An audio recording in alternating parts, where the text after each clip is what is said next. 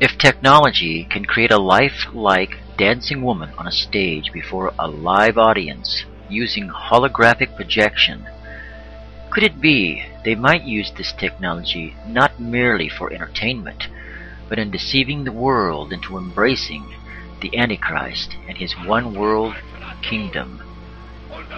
What easier way could there be in uniting all peoples under one banner than to make them believe Jesus has returned and then presenting a false Jesus, the Antichrist, Satan himself? Indeed, there is another delusion this kind of technology could potentially create, resulting in a similar outcome of all nations accepting the New World Order. Perhaps we need some outside universal threat. I occasionally think how quickly our differences worldwide would vanish if we were facing an alien threat from outside this world. For the elite, the goal is to destroy all sovereign nations and assimilate all kindreds, peoples, and tongues into a fascist-style one-world government. In order to accomplish this, they must engineer the collapse of the world economy to replace it with a new system of economics. They must get all people to swear allegiance to this system, and Lucifer has devised a fiendish plan for determining those who are with them and those who are not. The question of how and why the United Nations is the crux of the great conspiracy to destroy the sovereignty of the United States and the enslavement of the American people within a UN one-world dictatorship is a complete and unknown mystery to the vast majority of the American people.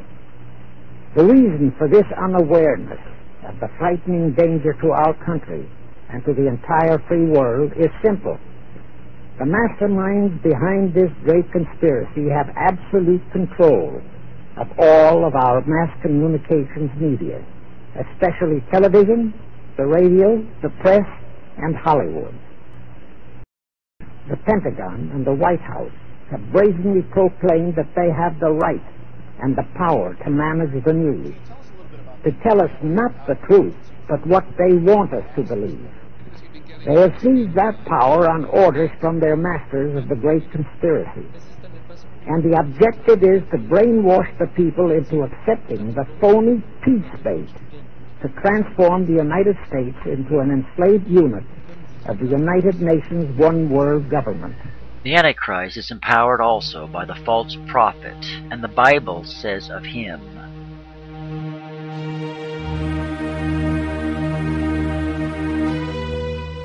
"And he had power to give life to the image of the beast, that the image of the beast should both speak and cause as many as would not worship the beast to be killed.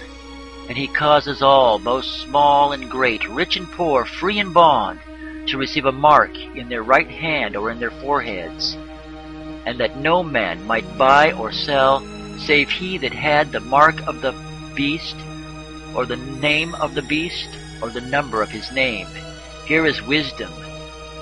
Let him with understanding count the number of the beast, for it is the number of a man, and his number is 666.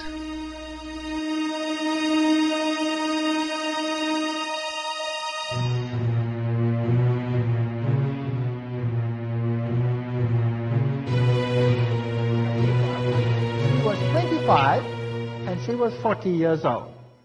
Her cousin, Varakva, was a Roman Catholic, and she came from a Roman Catholic convent. So we could say she was a Roman Catholic nun. She was super rich.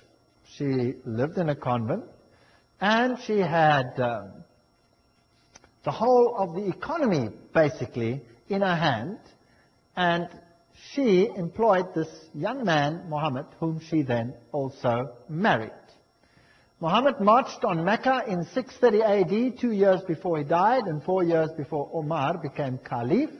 And the Quran was compiled in 650 AD, And Muhammad, who couldn't write himself, had a scribe to write down what he saw and what he heard. And the Quran is different, apparently, from all other religious writings because it was a directly dictated point. So if we look at this tremendous rival religion, which in numbers equals Catholicism, what is its origin and why is it there? These are very important questions. This is a mighty, mighty religion. And millions of people make the pilgrimages to Mecca, where they worship at the shrine. In the lectures discussed that the Knights Templars had two aspects of their religion.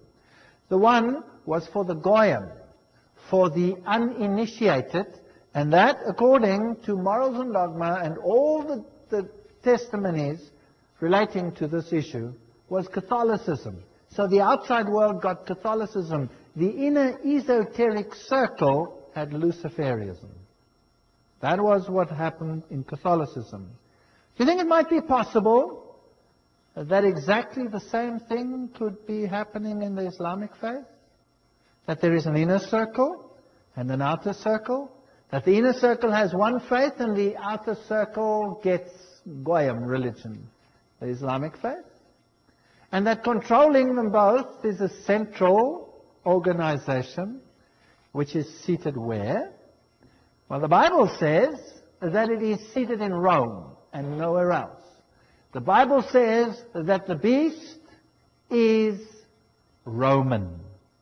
It comes out of the Roman Empire, and Islam does not come out of the Roman Empire. The controlling force in the Bible of Islam is the sickle moon and the star. The star within the sickle moon. Now, where does this symbol come from? And who is Allah?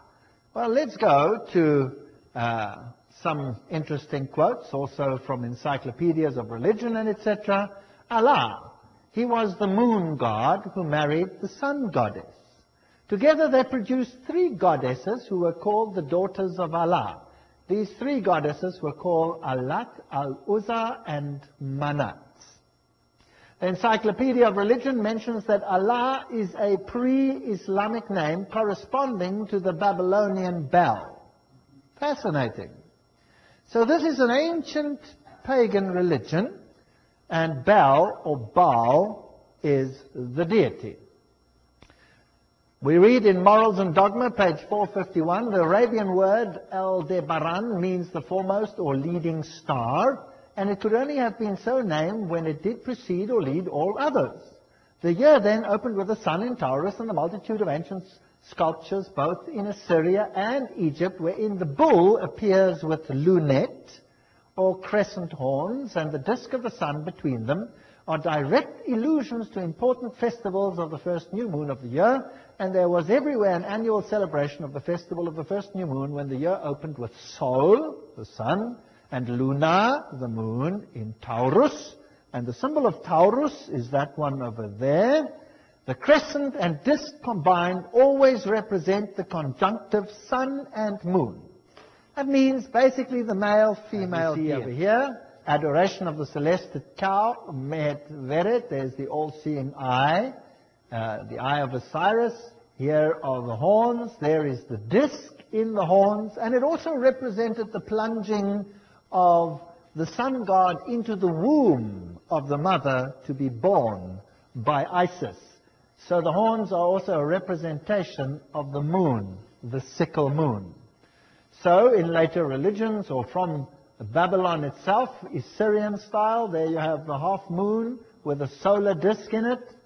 And the same over here, enlarged. Note that this is Baal Hadad, the birth of the same thing, because the Pope is today the representative of the Babylonian religion. So Catholicism uses the symbol of the half moon with the sun or the star in it. Why I'm taking you to this chapel is not only to show you the Marian idolatry, but to show you this stained glass window where they have the Islamic sign right there, and to disguise it, of course, they say New Orleans City Police. Now, what have the police got to do with a place of worship? This religion existed before Islam, and the initiates of this religion as we saw in Morals and Dogma, were the insiders, like Origen, for example, and the Bishop of Alexandria. These were the initiates who harbored the ancient religion. And they were Christian, so-called, but of course they were not Christian. They just propagated that for the Goyim, Catholicism. True Christianity, they fought tooth and nail and tried to eradicate, and they tried to eradicate the Word of God, as we saw, by changing its